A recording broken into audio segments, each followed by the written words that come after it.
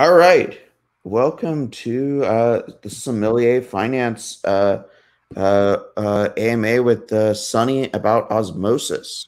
For people who have been living under a rock, Osmosis is roughly a little over a week old, brand new, first IBC enabled automated market maker.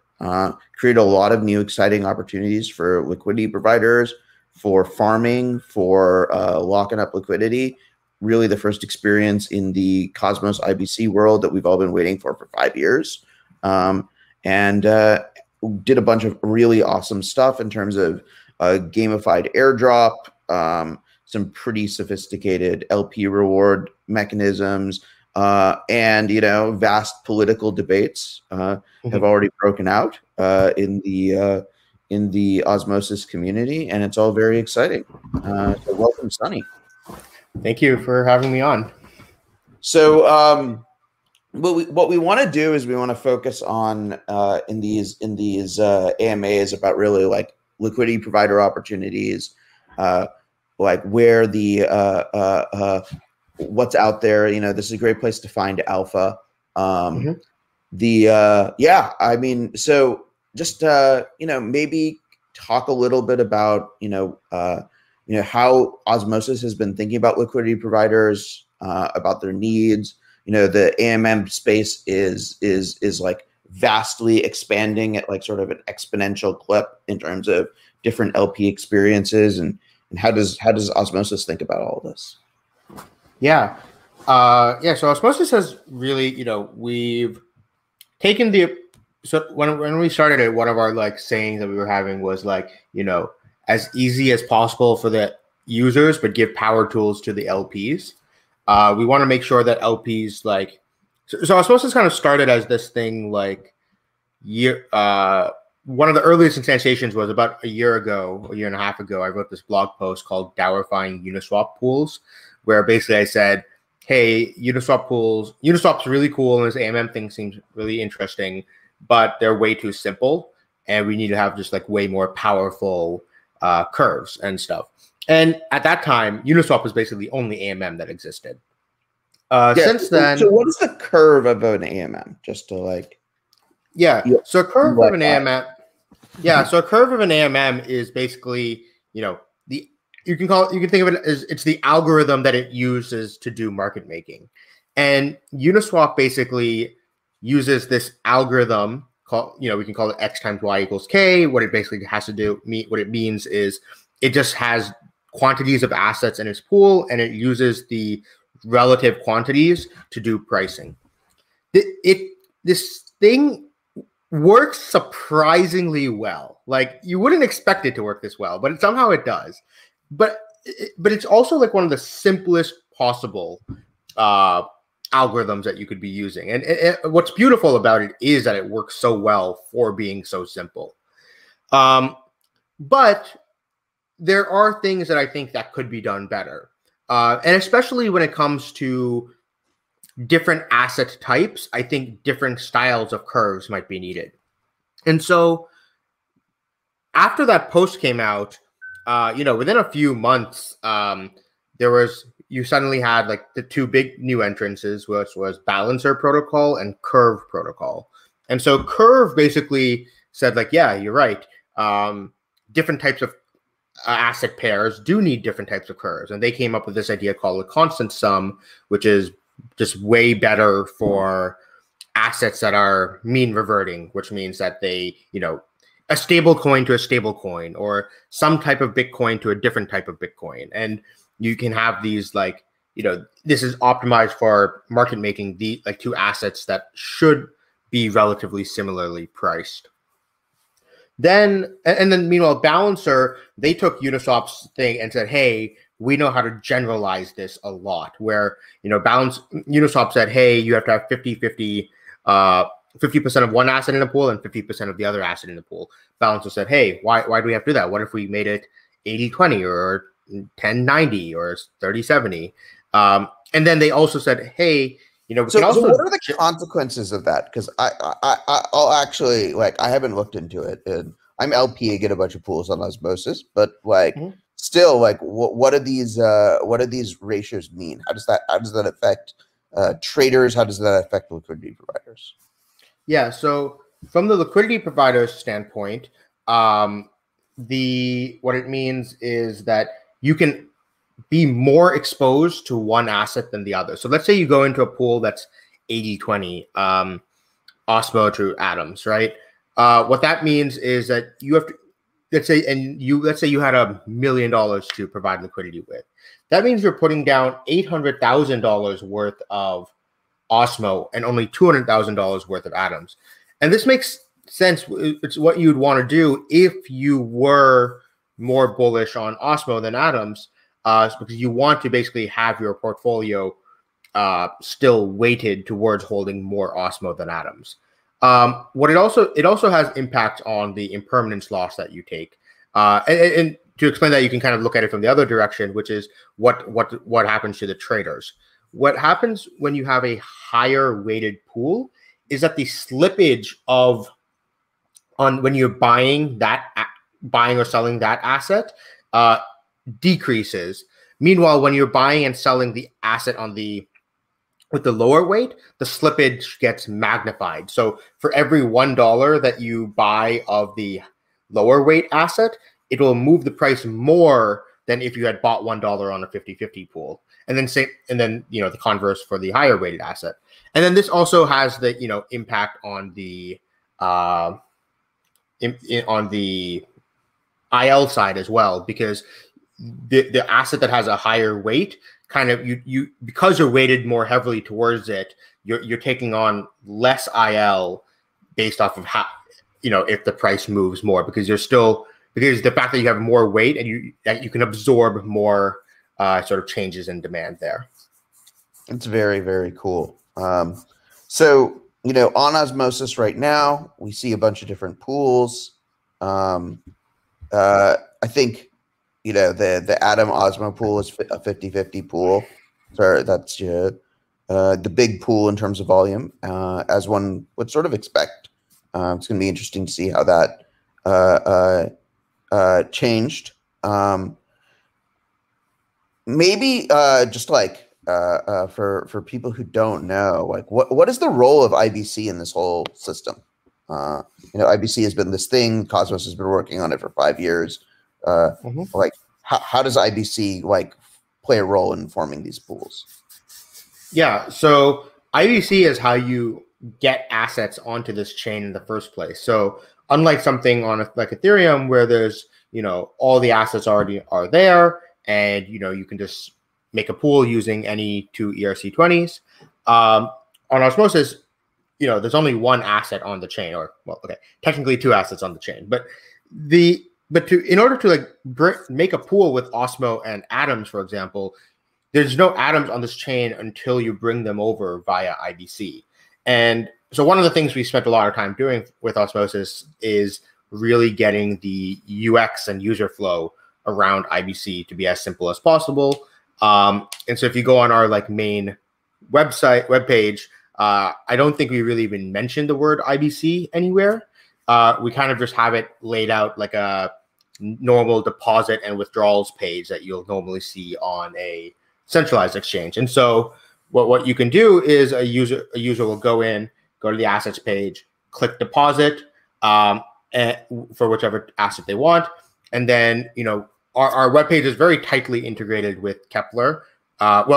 In the sense that, it's not like Kepler integrates with the webpage, but the webpage definitely makes very good use of a lot of the features that Kepler provides. For context, the Kepler team is also the Osmosis team. So, we're working on both of these products. And so, taking advantage of this whole suggest chain feature that Kepler has, we basically make it easy for the user to go ahead and make a transaction on the other's chain and have the assets be automatically IBC'd over. And so once they're on this chain, then a user will have, if they have both Osmo in their account and they have this IBC'd atoms over, now they can take these two assets and put them in the pool together. So what you're telling me is that all I need to do to get a new asset on Osmosis is get a Cosmos chain up and connect over IBC. Correct. That's it. That's the TLDR. And if I'm part of a Cosmos chain, all I need to do is get connected via IBC, get a pool created, and then I'm off to the races. Yep, basically. Obviously, there's some, a little extra step that we did around some of the UX stuff where you just have to make a PR to add yourself to the asset list. This is just how the front end knows what asset it is, and it can provide more helpful data to the users of like, oh, this is the asset. But if you don't want to be integrated into our front end, you can always, anyone can make another front end, and you can make a front end that's specifically just for trading your own asset if you want, and still use all the Osmosis infrastructure. Awesome. Okay, so we have these like awesome APYs on the pools page as well. So where do those APYs come from? How do Osmo tokenomics work? Like, let's talk a little bit about those things. So the APYs are coming from currently from Osmo liquidity rewards, and hopefully by the end of the day, additional liquidity rewards as well, which we'll get into. So let's talk a little bit about Osmo liquidity rewards. So the token distribution of Osmo works as follows.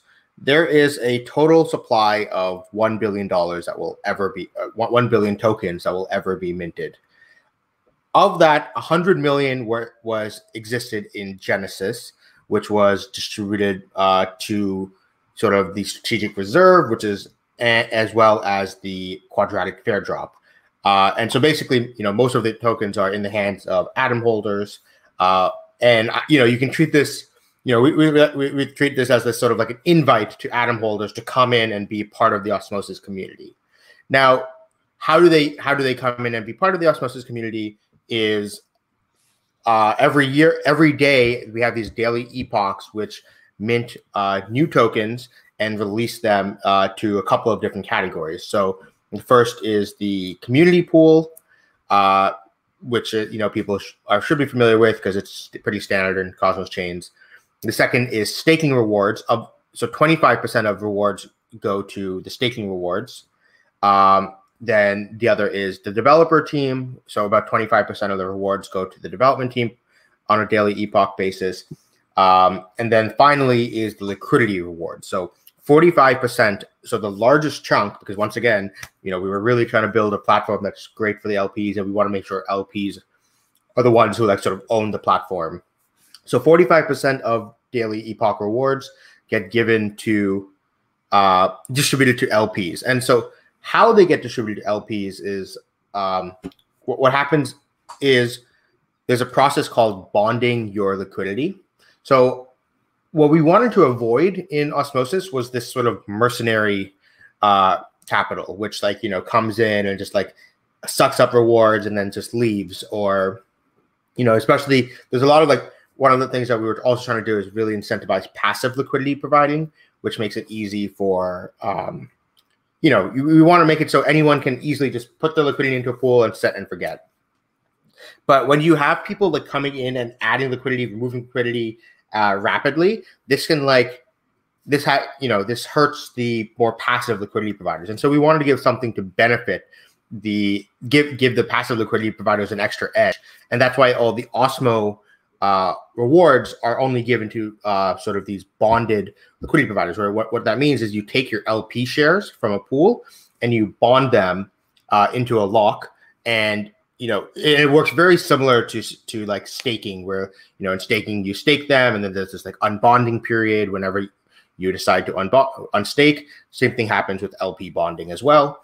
And then governance basically decides, okay, which of these pools do we want to incentivize, and what is the minimum bonding time that we want to incentivize these pools to have. So let's say governance says, hey, we want to give 5% of the LP rewards to the Atom Osmo pool for people who stake longer than, who bond their liquidity for at least one day. So then basically that 5% of that 45% will be given to that, we call these gauges. And then it's distributed amongst everyone who is bonded in a way that qualifies for that gauge. And so the APY numbers can change basically based off of how many other people are also bonding liquidity for the same amount of time. Awesome. Yeah. So like that's really cool. So one question from the audience that came in is, so when I click on a pool, I see that there's a swap fee, and if I go over to the osmosis.imperator.co page, I see that people are swapping, that there are millions of dollars of daily volume on Osmosis. But where do these fees go? How do I make sense of what fees I've earned for my liquidity in addition to my sweet liquidity rewards? Mm-hmm. Oh, well, before I'll answer that, one other thing I forgot to mention is these external incentives. So Osmosis also makes it very easy for external parties to add incentives beyond just the base Osmo incentives. And so, I think a number of the teams behind some of the tokens that are already on Osmosis, they are actually going to be adding these additional incentives. The Akash Network team, I think, hopefully by end of day today, they'll be adding AKT incentives on top. So that way, if you're providing liquidity and qualify for one of the gauges for one of the two AKT pool, one of the two main AKT pools, you'll be earning both Osmo rewards, but as well as additional AKT as well. So that should be really exciting. And I know a couple of the like tell me a little. I'm honestly curious about what the workflow is. Do those AKT rewards have to be put in a pool? Does someone have to distribute them every around the epoch time every day? Like what's the deal with that?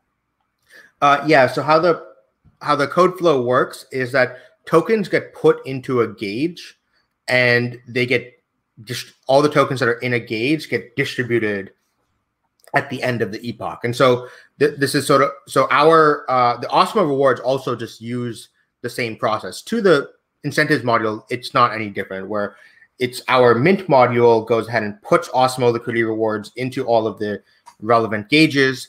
And then, but anyone else can say, hey, I want to put some AKT into this gauge as well. And at the end of the epoch, all those rewards from the gauge will be automatically distributed. So it's like it's a 24-hour fill cycle, right? Like somebody actually has to IBC the AKT over and send them to the gauge. No, because so that's one option. But then we also have the ability for someone to set up a program, we call it, where you can actually say, hey, I'm going to put up this $1 million AKT tokens, and I want these to be distributed over the next 14 epochs or something. And so it'll split that evenly and it'll that's do awesome. Do it automatically, so you don't have to refill every single day. So we have the theme of secret alpha for liquidity providers here. I think our secret alpha, though may be more widely known, but I didn't know this. This is new to me. Is that AKT rewards are likely coming, and in general, Osmosis is all set up for liquidity mining for any Cosmos project. That's, I think, amazing. Yep. So we have an imminent Somm mainnet, so something for us to keep an eye on too. Yep. And then so back to the swap fees. So our code base is basically currently a clone of Balancer, and so in the Balancer model, fees, so the swap fees get added to a pool directly.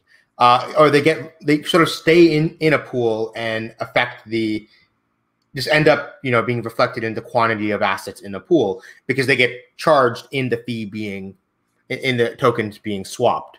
And so basically you'll realize this swap fee returns when you withdraw your liquidity, because when you withdraw your liquidity, you'll be getting back proportional to the number of LP shares outstanding. You'll get that your percentage of tokens in the pool, and because the swap fees were added to the pool, that's how you're going to get your cut of the swap fees.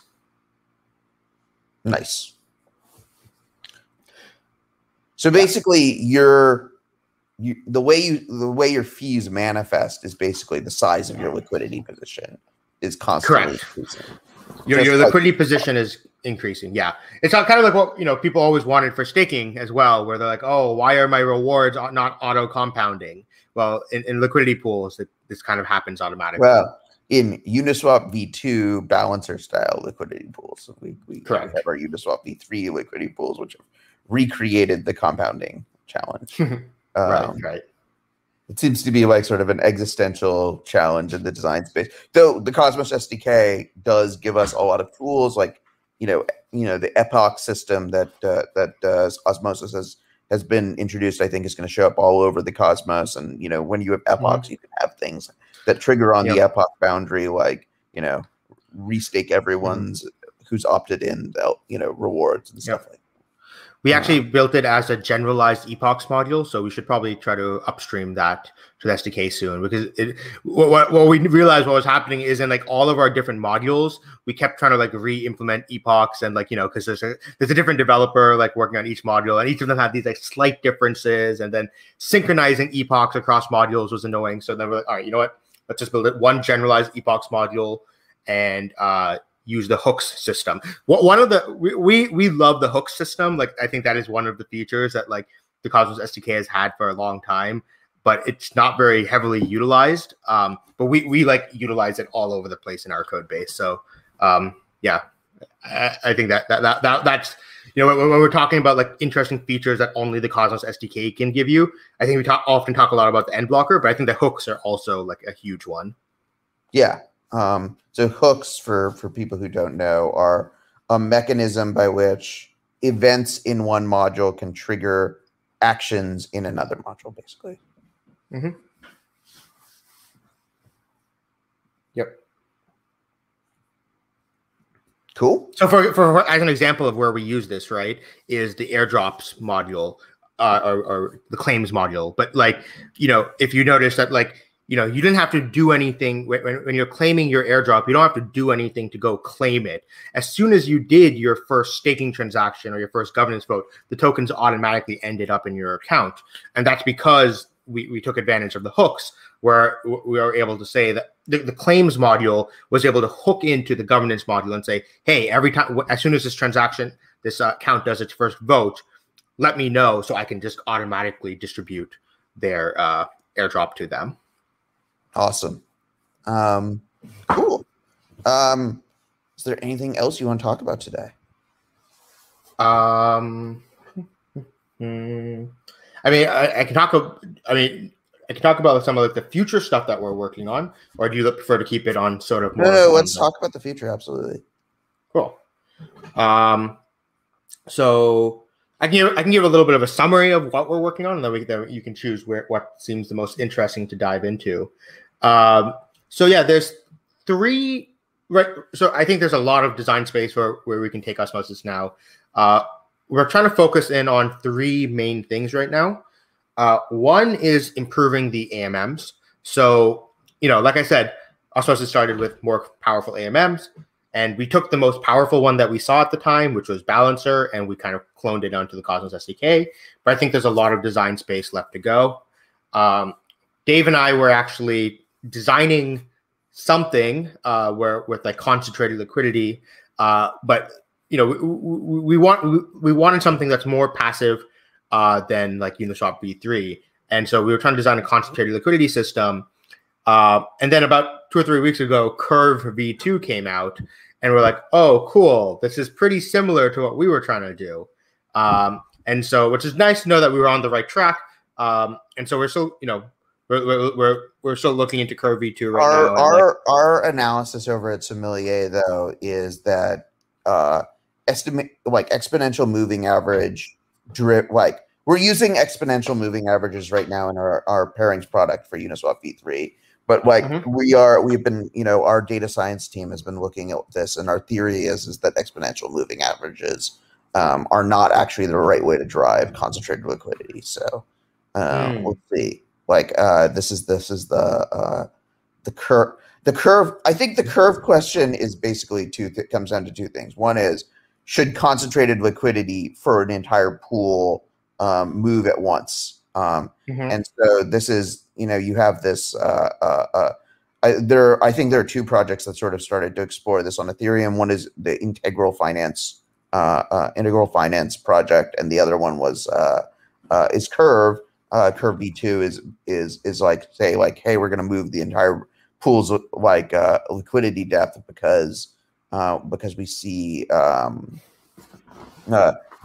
order to provide low slippage right around the spot price. And then the second question is how should the pool decide? And I basically think it just comes like the future of AMMs is this like an on-chain automated decision that can this be done? Like you're gonna run a competition between like a passive LP system with some sort of on-chain automated computation and something like an active LP system where you have off-chain computation of where the deepest liquidity should be. I think it's pretty exciting. Yeah, it's where awesome. does Sommelier fall in that? It feels somewhere in the middle, right? The product that we're trying to build, Sellers, which is our kind of our white whale right now, is a liquidity concentration system that is focused on. Well, okay, so I can talk about two things here. One question is this question of like, so the biggest problem with concentrated liquidity is moving your concentrated liquidity is a lossy function. So if you have these like fixed weighted pools, you have impermanent loss, but you don't have any realized loss as the spot price moves. In any sort of concentrated liquidity system, you realize your losses when you move the concentrated liquidity. And so it is a lossy function to move the concentrated liquidity. And what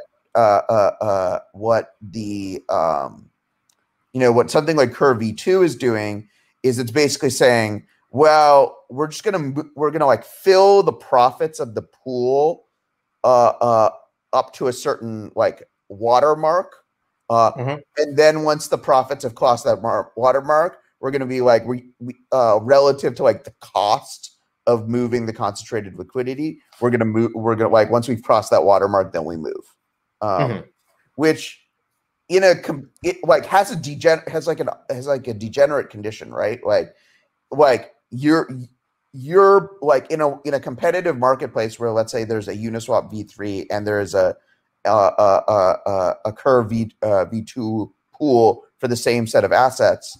Like the spot price moves, then the spread on Uniswap V2 now or Curve V2 is now worse than the spread on Uniswap V3, because people had because there's more liquidity moved there. Now the trading volume on Curve V2 goes down, and then you don't ever get, or it takes a long time to reach that watermark where you have accrued enough profit to afford moving. And in the same, because like everyone starts trading on Uniswap V3 because the slippage is lower. I see. Yeah, and that is to me the that's gonna be a real interesting thing to like keep track of in Curve V2 world is like the thing everyone is asking about Uniswap V3 is like when you have all of this volatility and suddenly like you don't have any liquidity where the spot price is now. And slippage goes up, and there's that about Uniswap V3, but like a lot of work to mature the tooling around that. And so what the equilibrium of these systems are is I don't know, but Sommelier really believes that we can build great tooling for Uniswap V3 type systems. And then there's a second area. The second area is really is options. And probably like my biggest belief, my biggest alpha right now is that like at the end of the day, liquidity providers, especially when you get out of this like bootstrapping era of liquidity rewards, need access to options in order for any of this to work. It's not like, essentially you are like, being a liquidity provider, you need access to like what is effectively a structured product. Because you need to be able to like be like leveraged long volatility, because your LP position is short volatility. Right. And that's the only way in which you're ever going to make up the losses. And so like, this is especially true in sort of any sort of concentrated liquidity system, because you need to offset the losses from, you know, realize the cost of realizing your losses and moving to a new spot price with the gains from an options position. Like, this is the only way this is ever going to work in the long run. And I just generally think we're sort of in an arms race to build this product. That's the sommelier view of the world. Okay, so we could go ahead. Oh, I was just gonna say, yeah. I mean, so this is actually all really interesting insight about the Curve V2 stuff. I mean, so to be completely honest, we were not really thinking about the. We were designing the curve side of it right now, like the actual algorithm side, and we were just saying like, all right, we're gonna have some oracle price. Like, oh, maybe we're just making around the validators oracles. But our goal was just trying to figure out. Very similar to what Integral did. Oh, okay, cool. Yeah, so our goal was to figure out approach. How do we concentrate the liquidity, but then also make it so that validators don't, the LPs don't suffer high impermanence loss. So it was like something where it's like, okay, you concentrate the liquidity right around the oracle price, but then you decrease the concentration in the middle band, like, you know, a little bit farther away, and then you bring it back to normal a little bit farther away. So that's sort of how we were thinking about it there. This is that to me looks functionally equivalent to a strategy that you are seeing in a lot of the current generation, like the early generations of Uniswap V3 automated rebalancers, where what they do is they have sort of out of the money limit orders. To sort of where the out of the money limit orders let you buy into swings of the spot price. Effectively, that's doing the same thing with the pool, where it's like, if volatility goes up, you buy in at the swing, which sort of helps you offset your losses. Cool. But like, that is significantly worse than owning an option, like a call option at that swing price. And that's why I think like the you know, like, you've been very involved in like, you know, all of the Open and Zubin's work on like on options, and I really think that like a big part of like the future of this AMM space is going to be merging the options work and the LP provider work into some sort of coherent system that makes sense, so that like, instead of having like a bunch of liquidity sitting on the edges of around, like further out from the spot price, you own a bunch of options further out from the spot price that you can then sell, or you can realize if the because it's much more capital efficient. Would it sort of almost be the difference between like using an option versus using a stop loss? Because you at the stop loss you have to have the full, like, you have to have the full amount of tokens, like not collecting fees and sitting out there. Whereas you can like sort of partially collateral. You get some sort of either implicit or actual leverage depending on what option system you were doing on that. So you can realize multiples of the capital that was deployed rather than only the capital that was deployed. Got it. That's pretty cool. Cool. Then let me go on to the second piece. Yeah, go ahead. Okay, do the second piece, and then we'll close it out with like you know, the ion question. Okay, cool. So I'll say quickly number 2 and 3. Number 2 is threshold decryption to stop front running. I think front running is sort of one of the biggest problems that is plaguing a lot of decentralized exchanges, and so we have a solution, like a cryptographic solution that sort of makes it impossible to front run. It's a generalized solution that's not just for dexes. You know, there's ideas like batch execution stuff. Those are still only for dexes, and they don't solve censorship issues. And you really do need like strong mempool privacy in order to solve it. And so that's one of the things we're working on. And then the third one is what we're calling superfluid staking. What it is it's a way of. I'm really excited about superfluid staking, by the way. Like, I think Thank you. Really cool. Yeah, it's a very specific type of staking derivatives where it's taking the stance that you don't want your staked assets to become liquid, but what you can do is instead put stuff in the other direction where you allow people to use your staking token in DeFi, and then they can stake the DeFi asset. And so this will make, and so specifically in our case would be, you're able to take a Osmo and some other asset, put them into an LP pool, and then take your LP shares and stake them.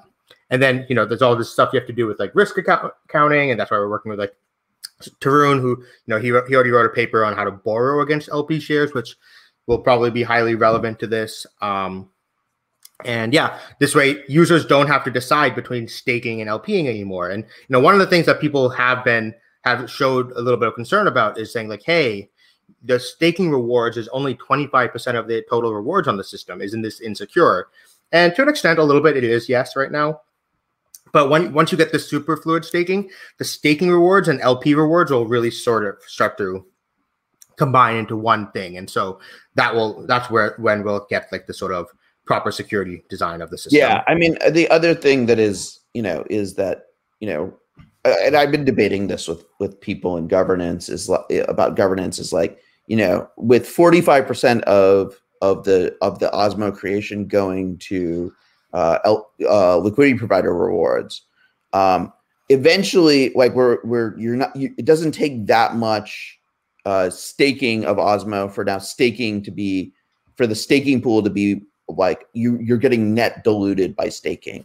And you need to be providing liquidity in order to not be diluted. I think this is fine for two reasons. One is, I'm not super worried that someone is going to show up with like vast quantities of atoms and XR and Akash and all these other tokens, and like suddenly like drain all of the Osmo out of the pool and then stake it and then take over the network.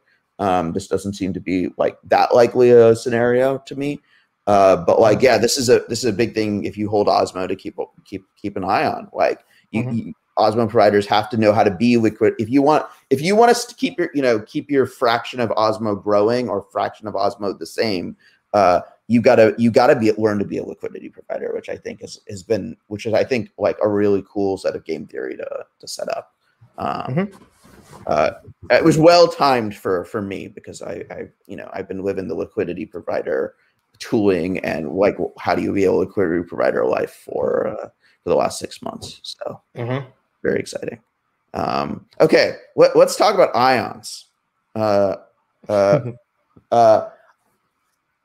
Okay, without answering the question, what is an ion?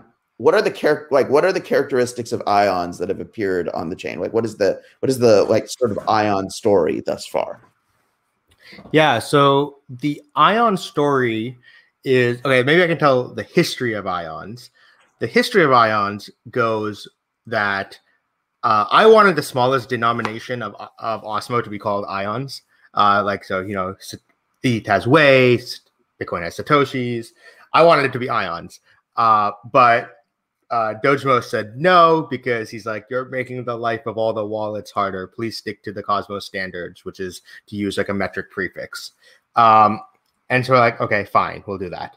But then when it came to all the test nets and stuff, it basically was like, it's an AMM. I need a second token with which to test our AMMs. And so I just created a second token on the chain called Ion. So that way, all the test nets, I was testing Osmo against Ion.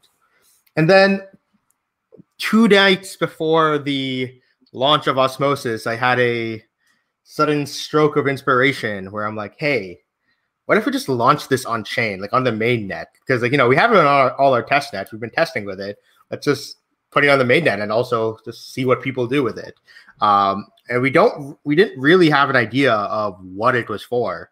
And so we came up with a distribution. I spent I pulled an all-nighter 2 nights before writing a script to create the distribution, and we just airdropped it and had it on the chain. And then what's really cool is a community started to form around it, and they've just been really running with it and trying to figure out what are the use cases of it, or coming up with cool use cases for it. And I don't know, I really think I think that eventually we will find something that, and it's just the amount of debate and excitement this has gotten.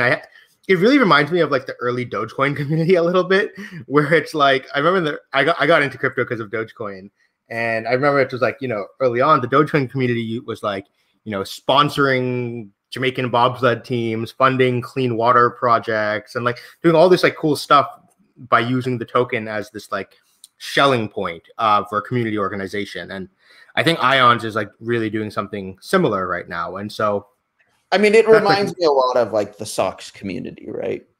Yes, and I think that's a lot of the vibe and the spirit of Ions. But yeah, thank you for the Ions, and thank you from the community for giving us a cool shelling point to figure out. Yeah, I'm really excited to see what they do, and I think there's fun memes and stuff to be had with it. I have my Ion eyes on my profile picture. Yeah, you get very fancy Ions. So I'm sure you have a lot of work to get to. I don't want to take any more of your time.